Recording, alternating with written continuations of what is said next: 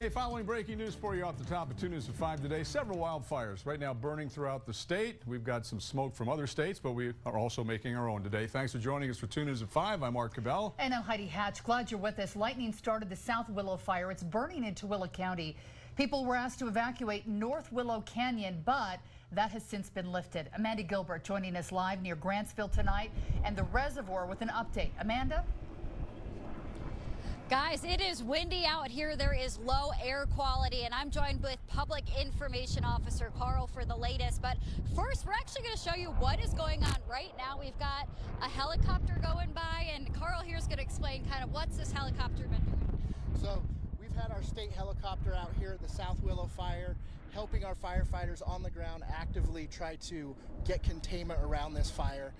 This helicopter has a quick turnaround time, so he comes and fills up with water here at the reservoir and then flies up to the fire and drops his payload. Can you give us updates on acreage? How big has this gotten? Yeah, so far we're at 100 acres, 0% containment. It was lightning caused. The wind, of course, has been playing a factor in the fire behavior.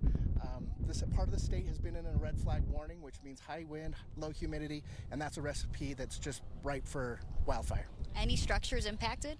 Mostly campers. So we did have evacuation orders in North Willow Canyon. Since we put those in, those evacuation has been rescinded. And so most of it was just recreational individuals up there. All right, thank you so much. And I know we've seen a lot of air attack out here. It's a lot of private land.